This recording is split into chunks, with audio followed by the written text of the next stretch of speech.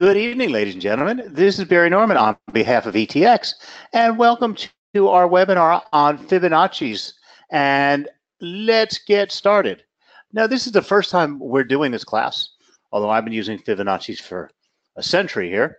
But, sometimes the first class isn't so perfect, but I'll try to make it the best I can for you. But we'll be offering this class every 2 months, so you can come back and join us in 2 months. And you can also access the recorded version that we're going to record tonight if you'd like to see it again by using the same link you used to come to tonight's class. Now, because ETX is a regulated provider, I'm required to read you a risk warning. So let me read that and get it out of the way. Trading the financial markets may result in the loss of your deposited funds. Please ensure that you fully understand the risk and seek independent advice if necessary.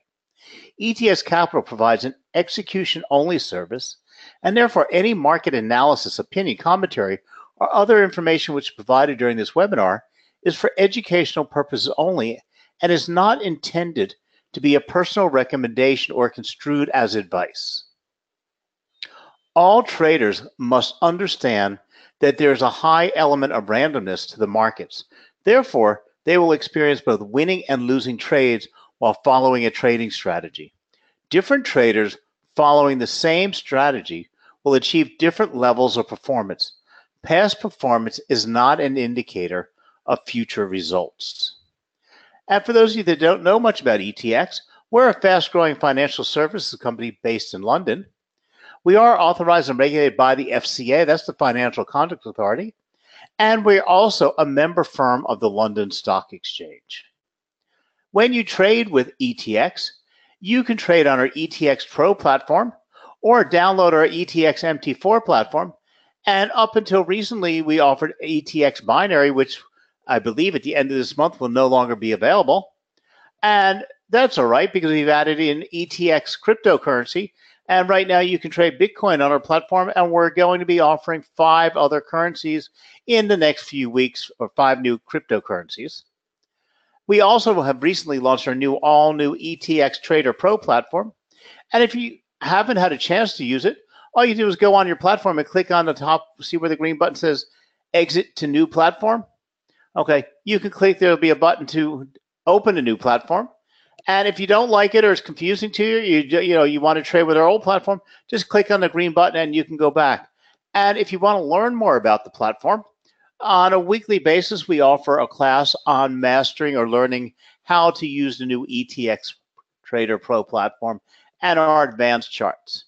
Now, as I said earlier, tonight's class is being recorded, and to see a copy of this recorded version in about 24 hours, just use the same link used to come to tonight's class, and you'll be able to see the recorded copy of this class. So let's get started talking about fibs.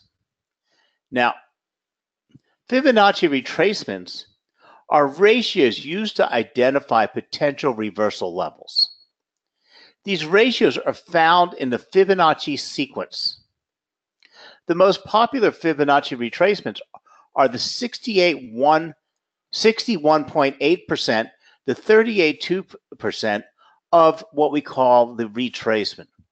So the strategy, but the understanding is that markets will retrace, especially Forex, will retrace a certain amount of its previous move. So in other words, if an asset had trended up and say gold moved from 1,200 to 1,300 and then turned downward, it would most likely retrace downward to 61.8% of its prior move up, or to 38.2% of the prior move up, or one of the other numbers added into the Fibonacci sequence is 50%. Now, 50% is not part of the Fibonacci sequence, but it is so popular and you hit so many times when an asset is retracing, it has been incorporated into the Fibonacci retracement levels. So the 3 most common price retracement levels we look for, 61.8, 50, and then 38.2. Now, these retracements can be combined with other indicators and price patterns to create an overall strategy. So the Fibonacci ratio are to define a retracement level and forecast the extent of a correction or a pullback. Fibonacci retracements can also be applied after a decline to forecast the length of the counter trend bounce. Okay. Now that's a lot of words, but using fibs are fairly easy, especially if you understand support and resistance, because what the fibs do is give you another level of support and resistance, or an area where you would expect the price to bounce or have a trouble going through. Now, the amazing part about these Fibonacci numbers is nobody knows exactly why we have them or where in the universe they come, because they weren't developed for the Forex market. They've been around since about the 12th century. Okay. Now, they are based on a sequence of numbers. And this sequence starts out with a 0, and then the 0 is added to a 1, which is the next number. And then after that, so the next Fibonacci number is the 0 plus the 1, which gives us 1. But then when you add the two previous numbers together, the 1 plus the 1, it gives you 2. Then when you add the 1 plus the 2, it gives you 3.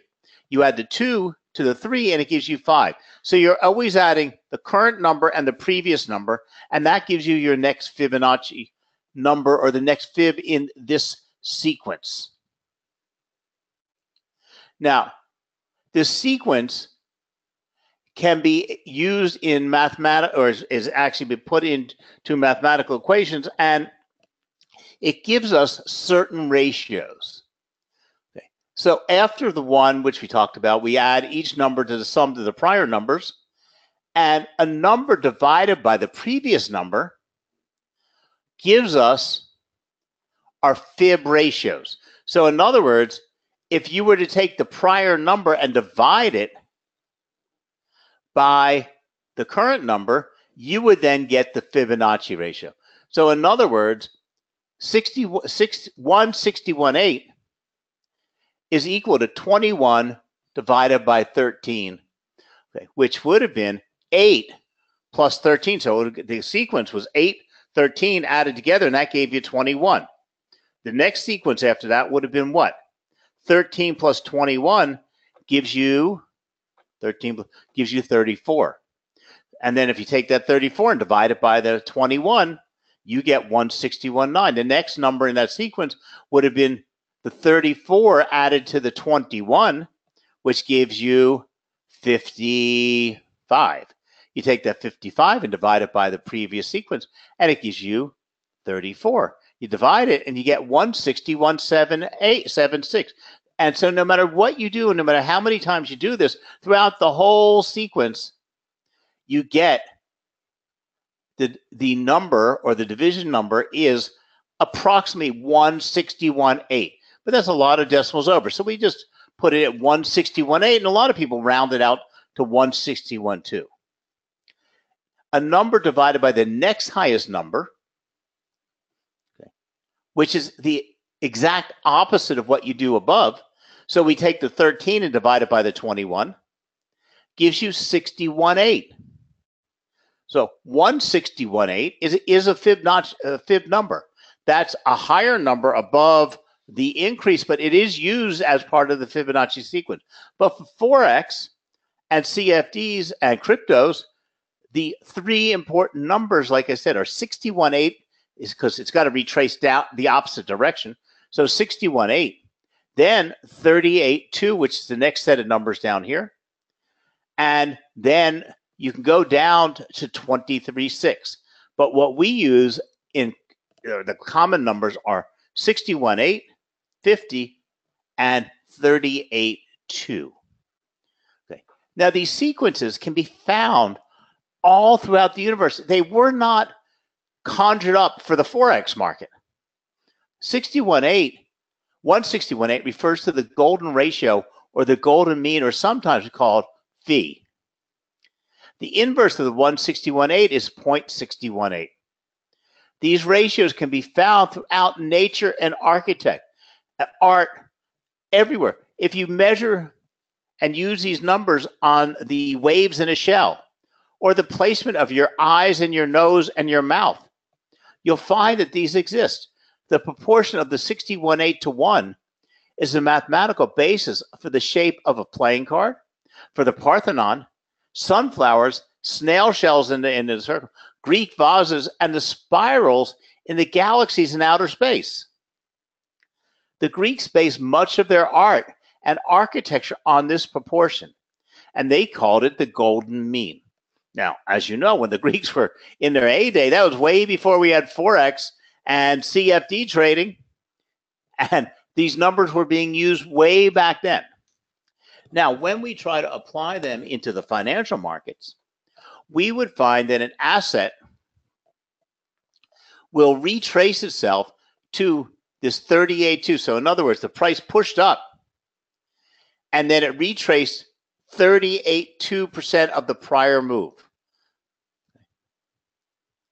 If it falls below that, it will most likely retrace down to the 50 level.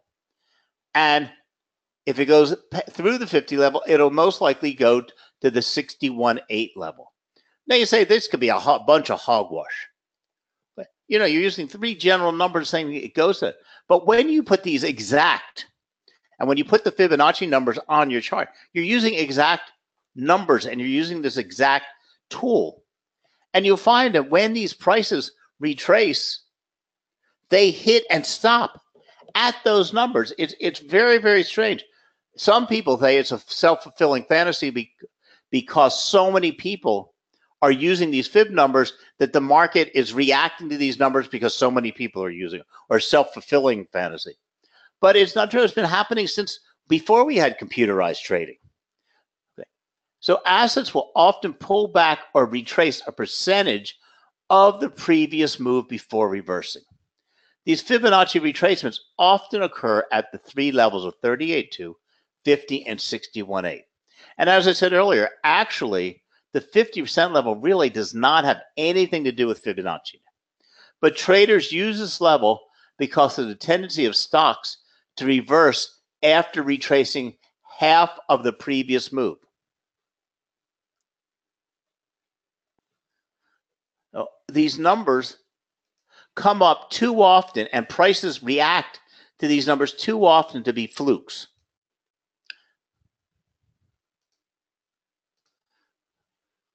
So the pictures we showed a graphical representation of the reversal points for stocks in an uptrend or any financial assets. The pattern is reversed and when the assets are in downtrend. So after a stock makes a move to the upside, it can retrace a part of that move and then will continue back in the direction it was going.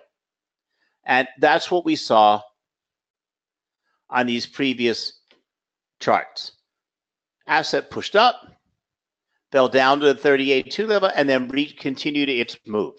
Because if you remember, and you remember our classes and trends, a proper developed trend, and an asset that is trending moves and pushes and eases, pushes and eases, pushes and eases, because the market doesn't move straight in that direction. It moves in peaks and valleys or waves. Okay. These waves can be defined. Now, when you see an asset pushing up, you need it to ease. You need the markets to take a breather. You need the buyers to recoup. And you need to find they need to find a new position. So what happens is prices move up. By buying. We'll see volume increasing and increasing. At some point, the buyers are either exhausted, so all the buyers are bought out, or the other potential buyers saying, oh, with that price is pushed up too high for me to enter the market. Not that it's going to stop moving, too high for me to enter the market. So they'll wait for the market to ease back down. Now, when it eases to the 38.2 level, you might see new fresh buying because the buyers say, okay, that's a good price to get in the market. If it doesn't push back up, it's because the buyers aren't ready to move back in the market. The price isn't low enough to make them want to come back. So you've got to tease them farther. So the next level that they would be looking at is that 50% retracement. And again, it's got to be an attractive number to get the buyers back in the market. Okay, if it falls to 61.8, okay, the farther down it goes, the more attractive it looks, but the less likelihood that it is going to simply attract the buyers. Because what's happening now is when it breaks to 50 and starts moving down to 61.8, you get a lot of panic. You get people that are being stopped out of the market. You get people saying, uh-oh, it's a retracement, it's a reversal, not a retracement, or it's gone to a downtrend off the uptrend, and they get out of the markets. So you have a lot of newbies who are selling out of the market, running. You have stop losses that have been hit because it's gone too far for a trader to want to stay in the market, and they set a stop loss the day before or hours before when they entered the market, because this is the only point that they wanted to allow that asset to fall. So then the market gets to that level, and then fresh new buyers come in because they say, oh, that's a pretty good price, I'm going to buy. And guess what? They help move that price back up into its original trend. May not be as strong, but they're just looking for that price to continue moving upward.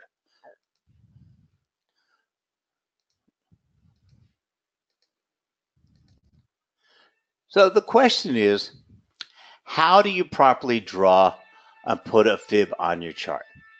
Now, it used to be quite difficult because you had to do this by hand to do the calculation. Today, it's really easy.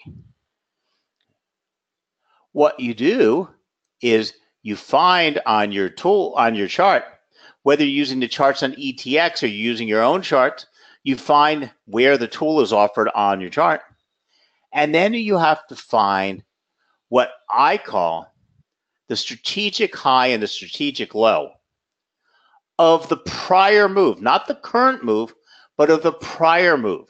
Because if we're going to retrace that prior move, the computer needs to know what that move was in order to put those fibs on your chart. So we have to then retrace it. So here we had an uptrend, as you can see. Then we went into a downtrend. And then we moved into another uptrend. Now, you could have drawn Fibonacci's based on a long, because you have to use the charts that are based on the time frame in which you want to trade. So if you're using a 15-minute chart, a 1 hour, 2 hour chart, and you would draw these numbers on your chart. And just simply by pulling your Fibonacci tool from your low to your high, the system is calculating the prior move, and then we'll drop this on and put the 100%, the 61.8, the 50, and the 38.2, and you can have as many levels as you want on fibs. Okay, you can have each one of those numbers in a ratio, and because those numbers, as you get to the small numbers between, they're not critically important. So the ones we're concerned with are these three right here: 38.2, 50, and 61.8. And as we can see on this chart, we're going to go over some live charts in a second. Don't worry, we're going to go over do this. That this asset is currently trading at 33. Okay, we could see that the prior retracement at 38.2 was at 29.61. Then to drop into 50% gain was 28.93. And so these are the actual price levels at the exact percentage of the prior move. So if we were to take that move up, we would expect that retracement at this level, and this level. Now remember, you only can use the previous trend. You can't go back and use a trend that was over a week ago. So it's what will it retrace of the previous trend, the previous move. And what was the critical high of that previous move, and what was the swing low and the swing high of those moves. But now I classify it as what I call the critical, like I said, because sometimes in the marketplace, you get these odd surges, especially on a candle, when you have a wick that shot way, way, way down for 1 second, but it still was that low for that trading period. but it wasn't a strategic low for your charts. So let's go step by step, and then we're going to go put this on a live chart together. So in order to find these Fibonacci retracement levels, you have to find the recent significant swing high and swing low. Then for downtrends, click on the swing high and drag the cursor to the most recent swing low. For uptrends, do the opposite. Click on the swing low and drag the cursor to the most recent swing high. So I've got a chart set up for us here, so let's go look at the euro chart. So what we're looking at is, this is just a euro US dollar and a 30-minute chart. So we can see the asset has been trading down, but it's still in that downtrend. So we need to use the previous uptrend to see where it will retrace to. Do we want to classify this as a significant swing low, and this would be the significant swing high? So you can see this is where the uptrend started, and this is where the uptrend ended. So what do we do on an uptrend? Remember what it said on my little chart before? Okay. On an uptrend, hold on a second. On an uptrend, we click on the swing low and drag the cursor to the most recent swing high. Got it? Okay. So let's go back to the euro US dollar. So we're going to come over here to the left, and we're going to look for where we have our Fibonacci tools. And we're going to go here to our simple fib retracement. And we're going to come to the swing low once we turned it on, and drag it to the swing high. Oops. Come on, button. There we go. And we've put our Fibonacci levels on there. So now we can see on the downtrend, we already have these numbers dropped on here. So the 61.8 retracement level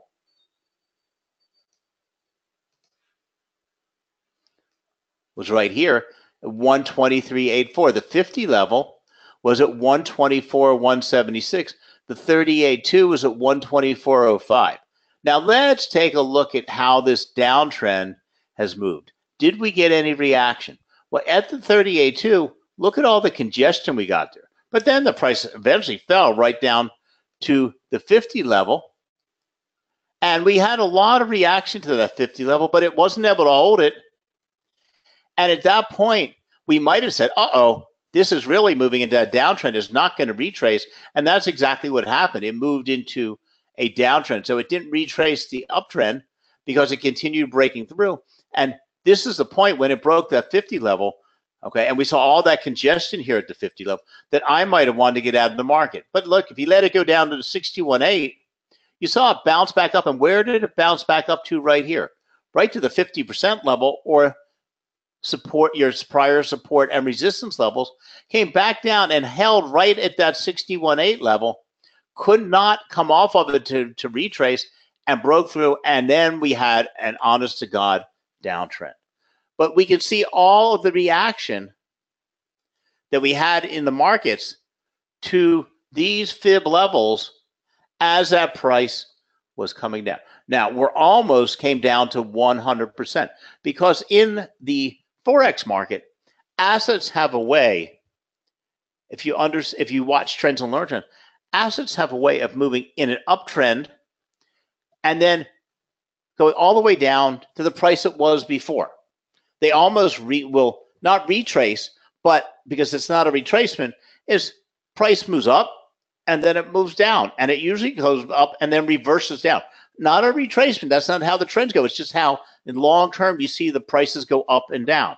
Because otherwise, if they continued going up and then down a little bit, and continue, we'd have continuously new prices being created upward. If they continued going down and always went down a little bit farther, you'd have always down much lower prices. But as you know, things like the euro, US dollar, it's got a top and a bottom, but it stays in a pretty well range. So it might surge up to 135 in its current marketplace, in its current year, but it'll come back down to the 123 level and go back up to 135 and back over, say, the balance of 2018. I don't know what the range is, but it tends to retrace or recover all of its previous losses or its gains. But if you notice on here, the Fibonacci levels held not to guarantee that because there's no guarantee the asset's going to bounce off of it. It's where we're looking for a reaction. Okay.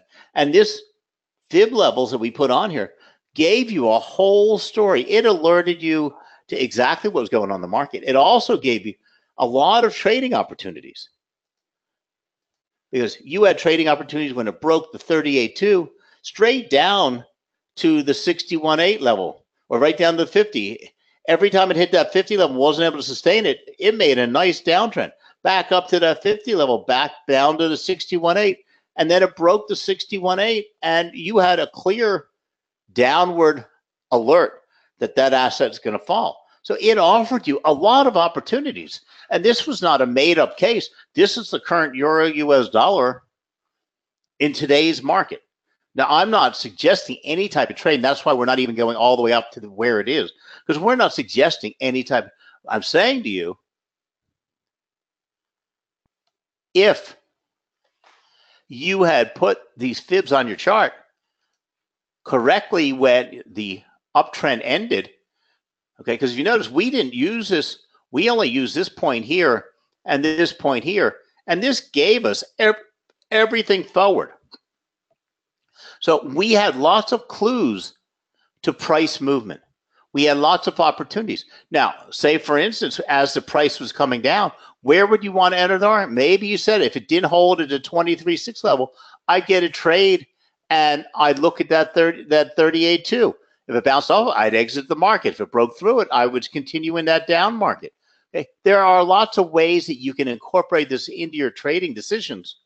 But what it's doing is giving you lots of alerts to move along with it. And of course, one single indicator or one single tool isn't enough to make a trading decision. But it's sure enough to hit you on the back of the head and say, hey, look at me. You're missing opportunities. Hey, look at me. Maybe you should be moving your stop loss up. Hey, look at me. Maybe you should be exiting this market. It's giving you all the alerts and all the information you could possibly need. Now, again, you have to incorporate in a trading system. But the nice thing about it is, if you think of this as support and resistance level, you could combine this very easily with pivot points. Okay, if you added on volume, and let's drop volume on the chart real quickly. Let's see if we can get it. Sometimes the volume button doesn't work correctly on TradingView charts, but let's see if we can get it on here with no problem today. Yeah, put it on there. Okay. Now, we just dropped volume on the chart. Okay. We would want to look at this at each as it broke the price zones to see what the traders were doing. Was volume increasing or decreasing? So as we can see, we've had a steady flow in volume. And look at how volume down below worked so well with the price movement. Okay. As we saw this trend being broken and price falling continuously, look at the surge in volume. That means traders were selling down. Okay. Look at how low volume was when it hit the 50% level. They were not looking, there was nobody coming in the market. They were all sitting back saying, will this bounce above or break below? So they're sitting on the sidelines. But again, you can't use any single decision-making a strategy. Includes many ways or many keys that you put together. Okay, because again, you don't even know until you actually do some risk management, money management. Does it offer an opportunity that's worthwhile presenting itself? What is the difference between how many pips can I make between the 61.8 and the 50%? Maybe you got the alert, but maybe there's not enough pips to cover the spread and stay in the market. In this case, it was from 123.84 to 124.1. That's a good one because remember those levels come depending on how far that previous trend was. But the fibs work and are very, very reliable. So let's go back to my PowerPoint. Let's talk a little bit more about how you might incorporate these and what you might use together with these fib levels. Now, the critical part is first is finding the swing high and the swing low of the prior move. Okay. Because if you don't find the right swing high and the swing low, then your fibs were not going to be dropped on the chart properly. So in order to apply Fibonacci levels to your charts, you need to identify the swing high and swing low points. Now, you can define them as a swing high as a candlestick with at least 2 lower highs on both the left and the right of itself. A swing low is a candle that has at least 2 higher lows on both sides of the left and the right of itself. Okay. You have to define what you're going to use as your significant high and low.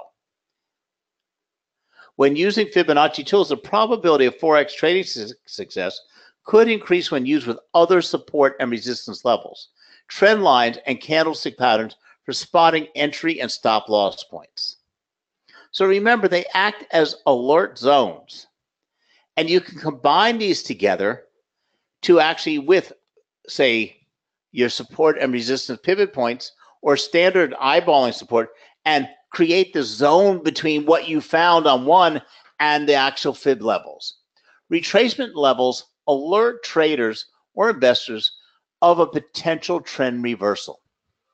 Resistance areas are support areas. Retracements are based on the prior move.